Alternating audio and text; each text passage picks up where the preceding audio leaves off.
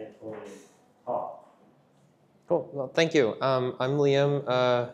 This is talk about protogalaxy. It's not like super technical. I don't know. Feel free to like ask questions if something is unclear or you want me to go into more detail. Yeah, so protogalaxy's joint work with Ariel Gabizon, and it's being used by Aztec for their proof system. So that's cool. It's being used in production. Yeah, I work at Alpen Labs and other places. So, okay, so I want to motivate the discussion a little bit of folding schemes in case people aren't familiar or have just sort of heard of them because they've been kind of in the air and, you know. So hopefully everybody's heard of snarks. People call them zero-knowledge proofs. But a snark is a succinct, non-interactive argument of knowledge. So what does that mean? Well, we have some relation, R, between X and W, public inputs and some witness.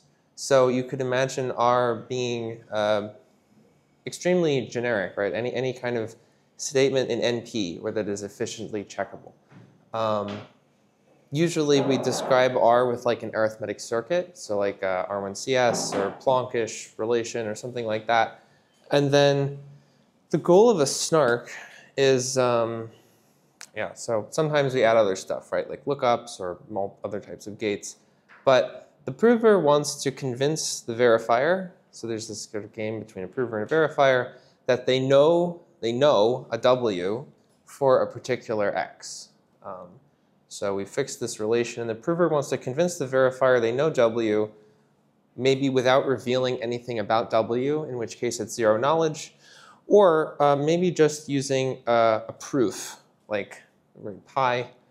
And if the prover can construct a proof pi that the verifier accepts, it should follow that they know some witness with overwhelming probability. And this proof should be much smaller than W, which is what we mean by succinct.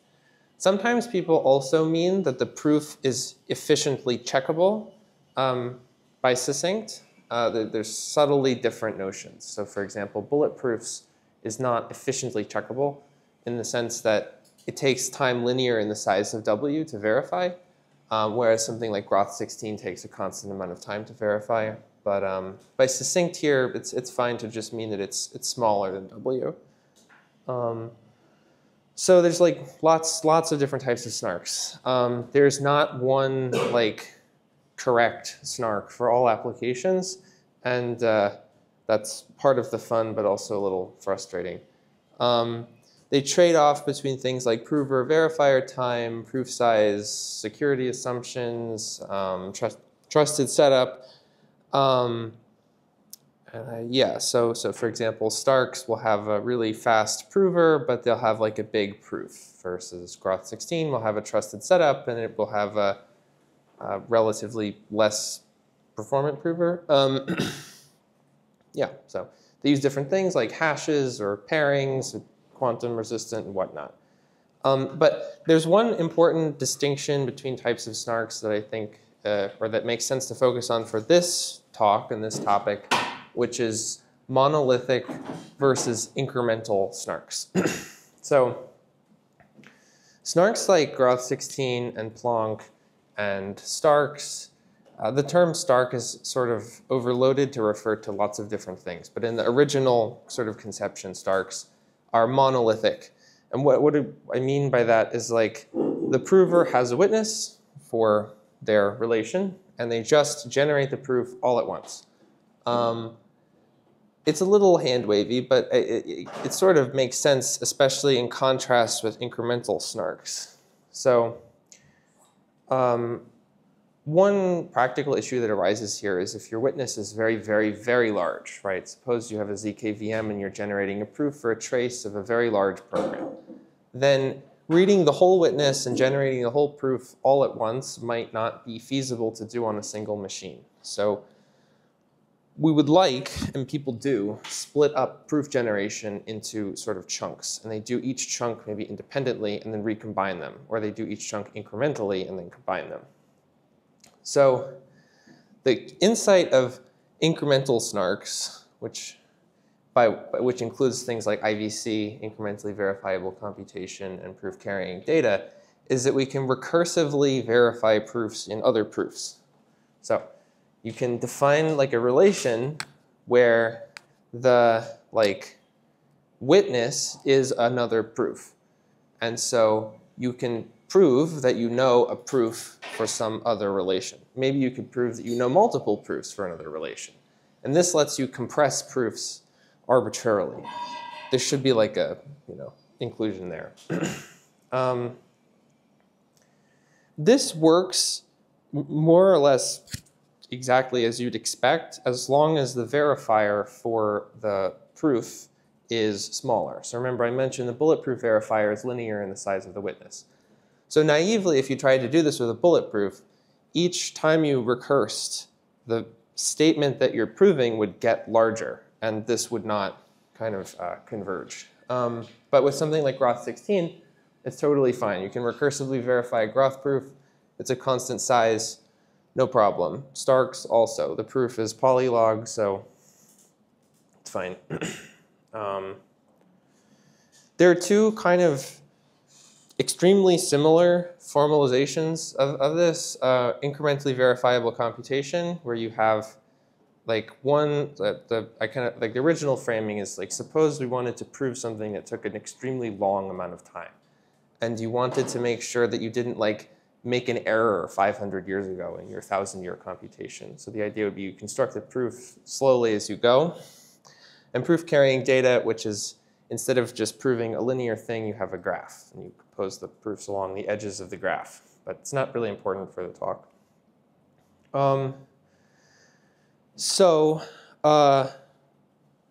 This works, but recursive verification is expensive. In many cases, especially for like elliptic curve-based proof systems, it might be prohibitively expensive. So we might ask, can we do better than recursively verifying a snark?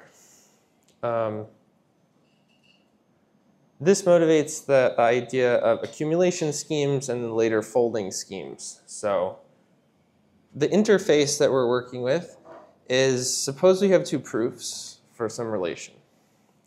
And we want to combine the proofs into a new kind of object, a new proofy kind of object, such that if the new object is valid for some definition of validity that I have not specified yet, then it should be the case that the original two things are valid with overwhelming probability.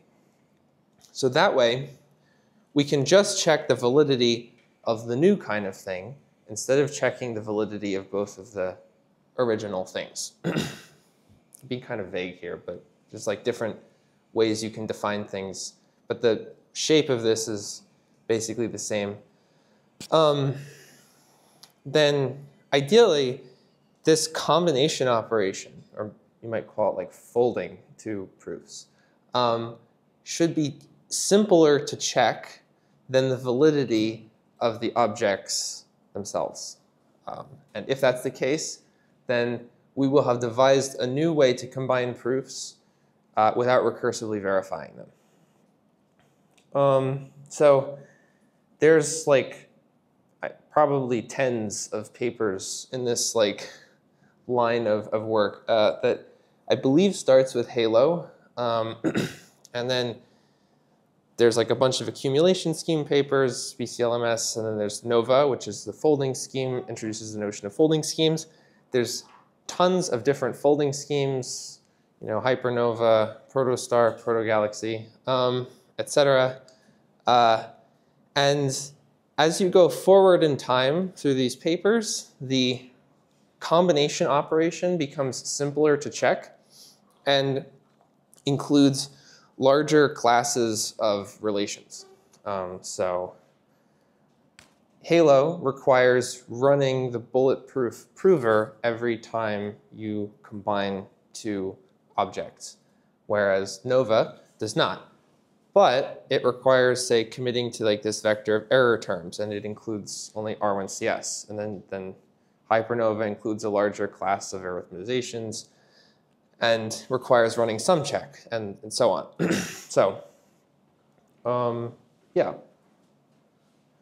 So folding schemes have like the simplest combination operation, which is called folding, unsurprisingly. And the way this works is you define a relation that we're going to fold, and then we define a relaxed or randomized relation that is the output of the folding operation. And the folding operation interface is it takes, you can define this either generally for arbitrary n and m, or you could build it out of a binary operation that folds in different orders. But it just combines elements of these relations into a new single element of the randomized relation. And you notice that like this does not depend on n and m. So you can fold lots of things together and get one thing of constant size out. Why the left-hand side is written as this? This? Yeah. So it's saying like you have n instances of a relation and m instances of a randomized relation, and we can fold them all together. So it's going to take them, and maybe there's like a binary operation that folds them individually, or maybe you can do it in one shot. You just have like an operation that's defined over n and m. But yeah, so like if this was a recursive proof system, you might recursively verify each of these things to generate a new proof. Whereas here we're going to fold them. I haven't actually defined what folding is, but that's what it does. Yeah. So the way... Sorry, if in the PCD scenario, should the left-hand side be both randomized relation? Should the left-hand side be both? Yeah, so should there be a rand times rand? I think so by r rand to the m, it's like,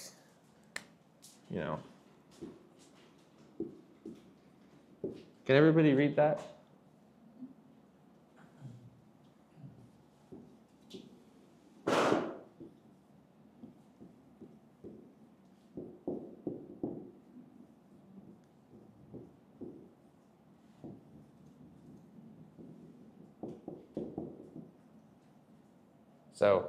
So I mean, this would subsume that, right? Like the r rand to r rand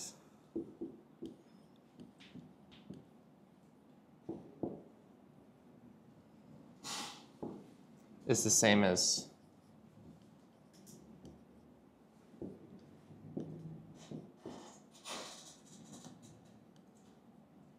right. It's just like a notational thing.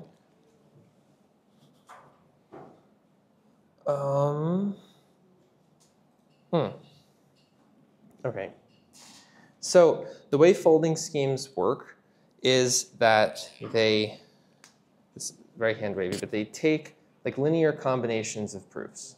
Rather than recursively verifying a whole proof, what we're going to do is have two proofs, take a linear combination of them, and then handle all of the error terms that arise as a result of that.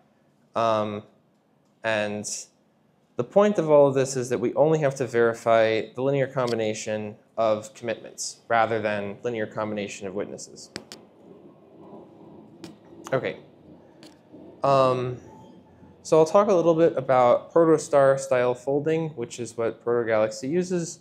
And yeah, so protostar folds any system of degree D polynomial equations, and it also folds interactive protocols. So I won't talk much about the second part, but if you're interested, you can find me later. We can read the paper. So, like, concretely, what does this mean? Well, so like we could define, for example, R1CS using this kind of formulation where we have like our polynomial f over some witness, which is like A,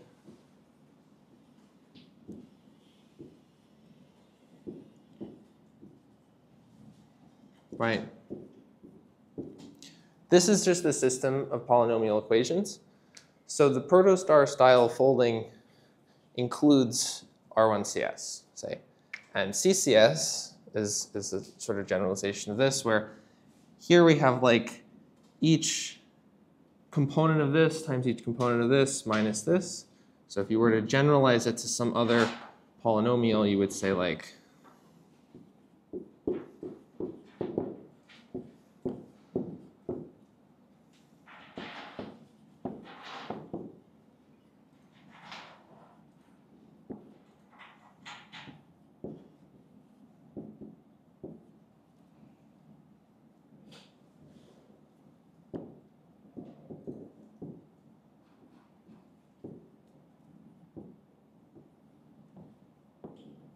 say that's the CCS formulation, where instead of just a product, you replace it by an arbitrary degree D polynomial that acts row-wise on the results of the matrix multiplications with the witness.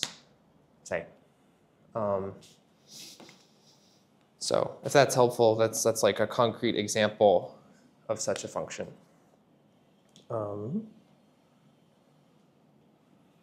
Okay, so in protogalaxy, the way we define things is we have some witness W, we write it omega, and then we have an instance or a commitment to the witness, which we write phi in the protocol. And phi is, or I think I write X in the slides, but X is like the commitment to W. So in this, there's like multiple rounds with the different randomness, but we can ignore that and just think about a simple example where we have one commitment to one witness. And this witness should satisfy, say, F here. And we define the relaxed relation as, so like we have, this is X, W should satisfy F, W equals 0. And then in the relaxed case, we extend this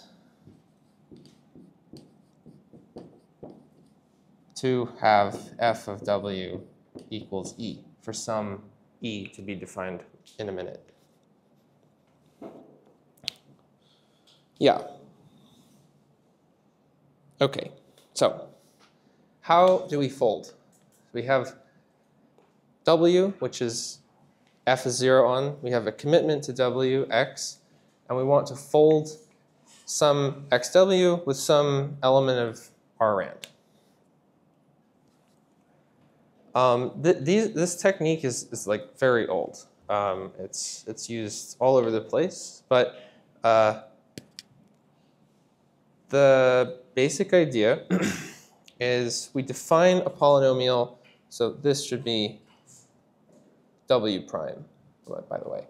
So we want to define a line through our two witnesses.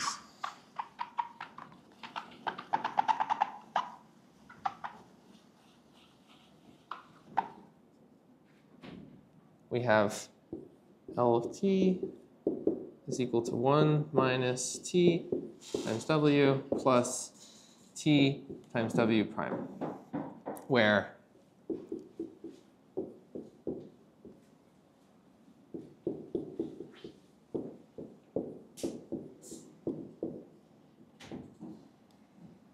so we have this line. This line, when we evaluate it at 0, this term will go to 1, because 1 minus 0 is 1, and this will go to 0, so it equals W. If we evaluate it at 1, we get W prime. So it interpolates between W and W prime. Now, we can define the polynomial capital G of t equals little f, which is the same f from over here, this one of these, equals L of t. So if f is of degree d, L is of degree 1, this is a degree d, or univariate polynomial in T. F is like a big multivariate thing. This is like we've restricted it to a single line. Because of this, we get that g of 0 is equal to f of w, which, because xw is in R, should be 0. Likewise, g of 1 will give us f of w prime equals e, because this, or e prime, is in R rand. So if the prover is honest, then g will equal 0 times 1 minus t plus e prime times t. That's a terrible t.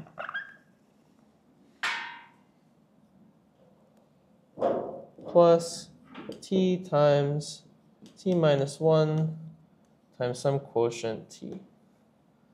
And this is just some simple algebra tricks, but to see why, right, if you evaluate both sides at 0, this should be 0.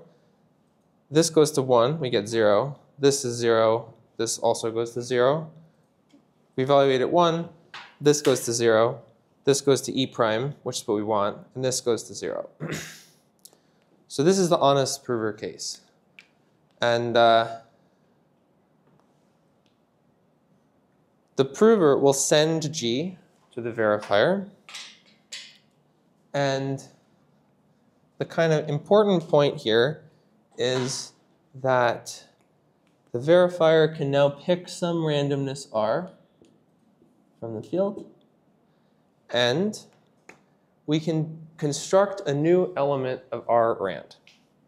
How? We can define W star equals 1 minus R times W plus R times W prime, which is just equal to L evaluated at R.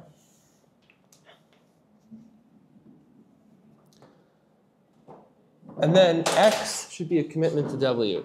And this is sort of the crucial point of folding schemes. You can compute the commitment to W star without using only X and X prime. Because X should be a commitment to W, X prime should be a commitment to W prime. So that means that X star equals commitment to W star is going to be equal to 1 minus R times commitment to W plus R times commitment to W prime, which is just equal to 1 minus R times X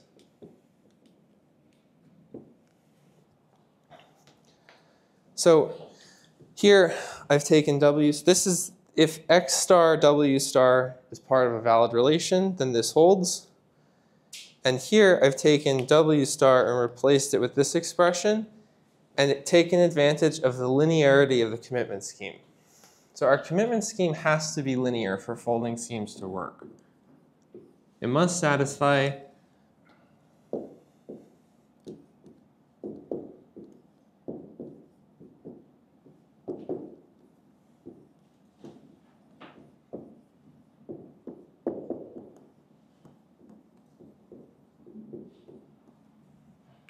that.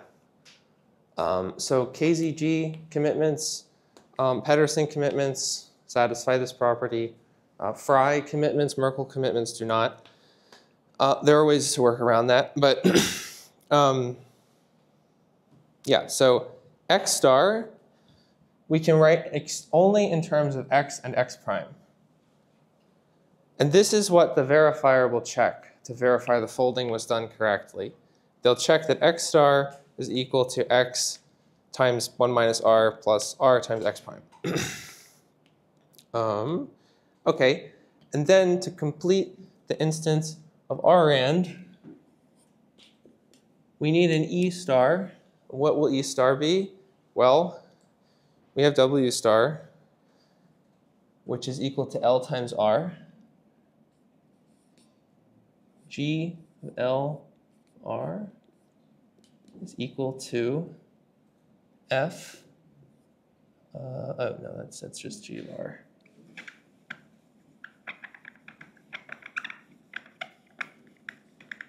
I guess what I should say is like this. E star must equal F star. F of W star. W star is L of R. And so this means that we have F of L of R.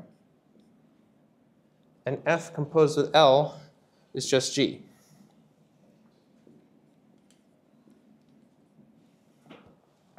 So this is our new randomized instance that we constructed from these two original objects. And the soundness proof is not like that bad. It follows that if this is a valid randomized instance, then both of these belong to their respective relations with overwhelming probability. Okay, so now this is all protostar, but how do we, I'll write that somewhere else.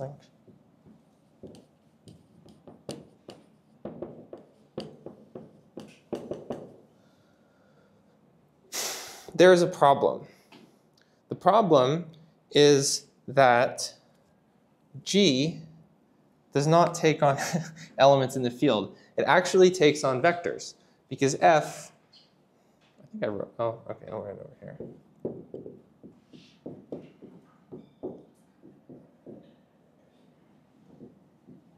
F takes on vectors.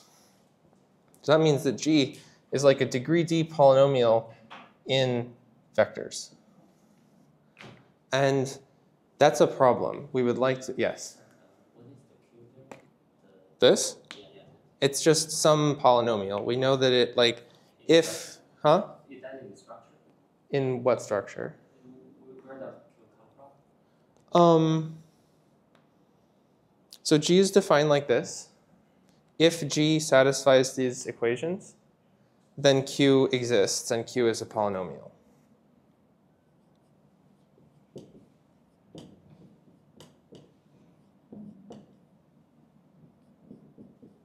That's not right.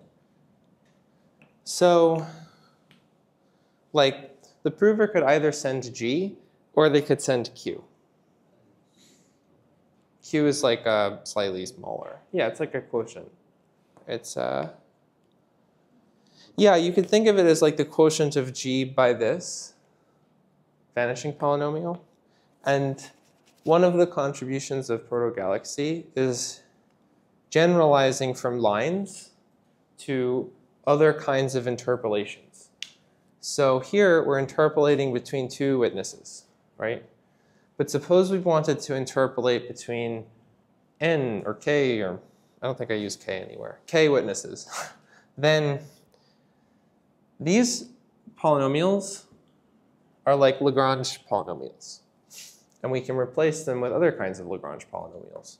So in protogalaxy, we replace them with, say, the univariate Lagrange polynomials.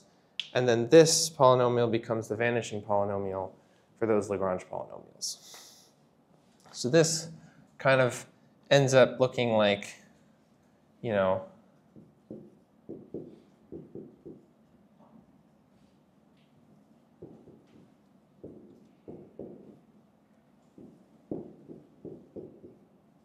right? And then there.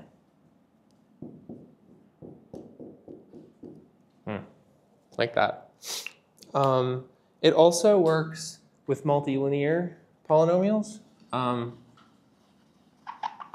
but it's, you know, sufficient, I think, to just consider the binary case for explanatory purposes. Yeah, I guess this is just an equivalent way of writing this. Right. Okay, so we want to take this protocol and avoid needing to send vector-valued polynomials. We would like to send scalar-valued polynomials. So there was a talk on MOVA earlier, which just does the same thing as protogalaxy here. And so, or a very closely related thing. The trick is basically to just take a random linear combination of the g's. So we have our f right over here. F is like this. We could define like a new f, like f tilde or something, that takes m plus log n variables to one field element. So here we're outputting n field elements. Here we're going to output only one field element. And we define f tilde in terms of some beta and w. W is the same as this w. And it will equal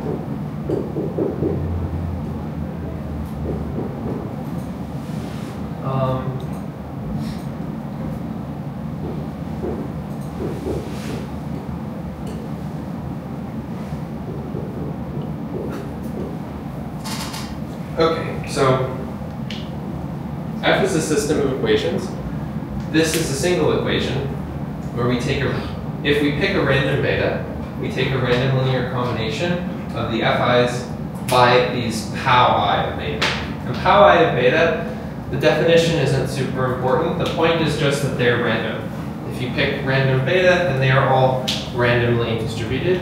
So if for random beta, we have f tilde beta w equals 0, then with high probability, we have that f of w equals 0. So this reduction by itself is probably not that surprising, right? Taking random linear combinations of things to show that they're all 0 is a very, very classic SNARK trick. But it does now present a problem. These pow I betas are defined thusly. We want pow I of beta, beta squared, beta to the 4 to equal beta to the I. That's why it's called pow, because it sort of returns the power to the I. And the way we define this is very similar to the EQ function, if you've seen from some check-based protocols.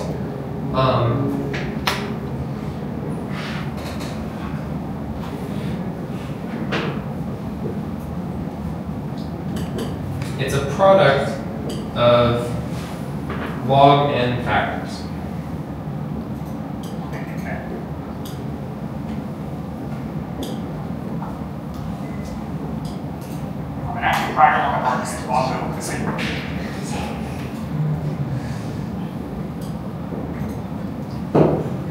So if you work out the algebra here and you evaluate it on these things, it will return beta to the I. These are all of log degree, so this is a problem, because if you were to naively attempt to fold f tilde, your folding algorithm would no longer be linear time. And so I guess the main contribution of protogalaxy is basically like setting it up like this and then saying that you can fold it in linear time, because there was a sort of series of revisions of protostart, and in the earlier versions, the folding algorithm, I believe, was not linear time. It ran in like log time, or n log n time. And so protogalaxy does it one way, protostart does it a different way, folding this check. And the details of it are probably not worth going into, but the high level here, I think I wrote it down. and this is all the same stuff that wrote over there, right? And I just dropped the 0 term here.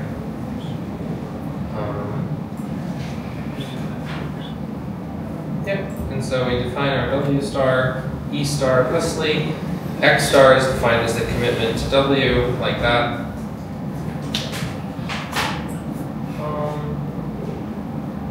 Yes, like I was saying, our Q here, or G, equivalently like we were talking about a minute ago, generalizes the error curves of nova.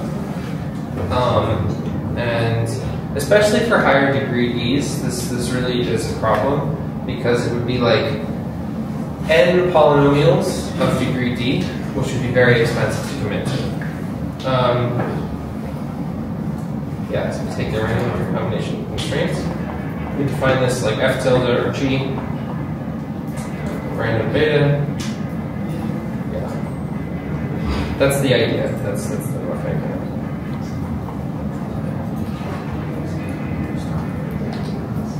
This is the definition of the tau function.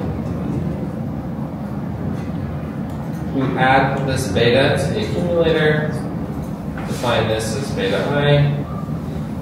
And so the folding will proceed in 2 steps. We're going to first fold the betas and then fold the witnesses. I think that, how much time is there left? Okay. Yeah, I don't know if I have time to get into that, but I can talk about it more if people are interested in. Yeah, so this is getting to the end of what I had prepared. Protostar uses a different check. There's a nice family of protocols that range from this POW-I version to the Protostar version, and they have different trade-offs. In particular, the protogalaxy version, we have log beta elements that are added to the public part of the accumulator. Whereas in Protostar, they store only 2 group elements. So their accumulator, or their like X, is constant size. But it requires more group operations to fold. Inserting, to check that you folded correctly. Another thing that I think is underappreciated about the Protostar style of protocols is the flexibility in the relation. So, F, I gave 2 kind of example F's here, but it really can be anything, any degree D polynomial. That means that you are not bound by the sort of normal snark arithmetization constraints, like organizing into columns and rows and having the same thing applied uniformly as in Planck or with the matrices. And a lot of variations in protocol become prover optimizations. So for example, in many cases your witness will have large pieces of it that are 0, say. This would be the supernova style stuff, which is discussed in the latter part of Protostar. If large chunks of your witness are 0, then it might be the case that without changing sort of the protocol at all, just using a different F, you can get the benefits of, forgetting the name, supernova style folding, with different subcircuits. You only have to pay the cost for the subcircuit that you're using. That doesn't require changing the protocol, it just requires changing how you compute G. This is also stuff that Aztec does to some extent. And one really interesting new direction that this line of work has gone in the last couple of days is this new ARC paper from Benedict and Purchouche and Wilson, and I think there's another author, but I don't remember. Yeah, so they're able to use non-homomorphic commitment schemes. So here, right, I said we compute X star by taking this linear combination of commitments. this check conceptually could be generalized. Rather than taking the linear combination directly, it would be sufficient, given 3 commitments, to have some way of arguing that x star is a linear combination of x and x prime. One way you could do that is if you have a homomorphic commitment scheme to just take the linear combination of the commitments. Another way to do it is if you had sort of Frye-style Merkle commitments, you can read, say, a subset of positions in the tree and check that they satisfy a linear combination. And it's possible to argue that if that is the case, then x star is a valid commitment to a linear combination of x and x prime. The more recent work is able to alleviate some sort of technical issues with the previous accumulation without homomorphism paper, where this linear combination check from accumulation without homomorphism only works with sort of log depth. You can only do it so many times. And that's what's addressed by the article. But in any case, the folding part, or the intuition around the folding part is very similar, I believe, or at least it was with accumulation without homomorphism. They're just generalizing this linear combination check. Lattice fold does a different kind of generalization for lattices. And they use hypernova instead of protostar. But yeah, this kind of generalizing to non-homomorphic, and like lattice commitments are kind of homomorphic, but not, in the same way that elliptic curves are, depending on the commitment scheme. So yeah, I haven't talked about that part. Yes. So if you use another commitment scheme, so that the commitment also should be expressed inside the circuit? Yes. So instead of, you want to have this check, the check that these satisfy the linear combination, that's what would be recursively verified. So for elliptic curves, that's checking some elliptic curve scalar multiplications. For Merkle trees, that's checking some subset of the leaves. You have to do that in circuit. And for lattices, I don't actually remember what they do, but it's something of that same sort of thing. So which kind of check do you think have the lowest cost in circuit? Which kind of check do you think have the lowest cost in circuit? Oh, good question. So, there's 2 ways that one could answer that. The first is that this is like the elliptic curve version, I should say, requires only 2 elliptic curve scalar multiplications, which depends only on the security parameter, which is like the bit length of the elliptic curve field. The accumulation without homomorphism style recursive check depends both on the depth of the Merkle tree and the security parameter. I think roughly you have to do like O of lambda queries into the tree, and each query has like O log n hashes. So it's like O of lambda versus O of lambda log n. However, proving in elliptic curve based systems is more expensive, like just the committing to things.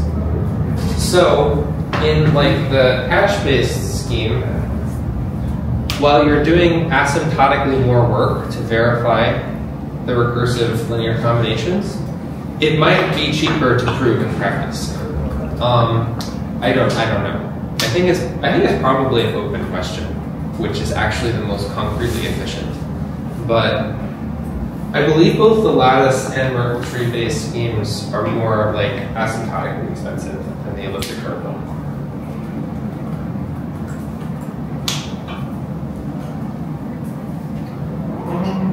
Yeah, that's all I have. So.